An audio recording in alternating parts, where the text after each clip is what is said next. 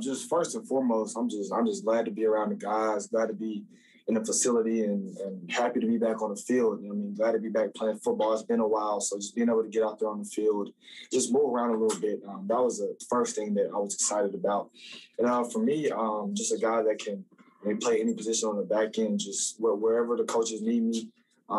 Back there on that back end, whether it's corner, nickel, safety, whatever they need me to do, I'm all for it. Cam and I, we trained at the same spot out there in Tampa, so I kind of knew of him before I had got here. And he actually reached out to me after the draft, as soon as it had ended.